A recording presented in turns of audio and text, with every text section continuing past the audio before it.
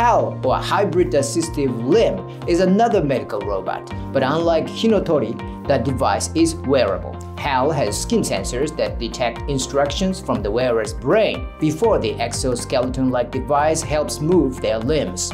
It is particularly useful during the rehabilitation of people with injuries or disabilities.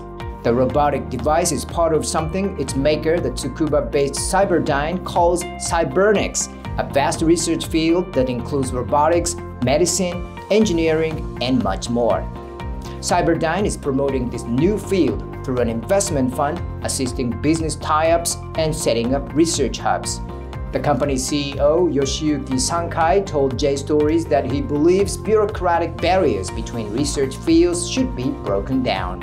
His ultimate aim, he says, is for technology like cybernetics to help create a more inclusive society that looks after everyone.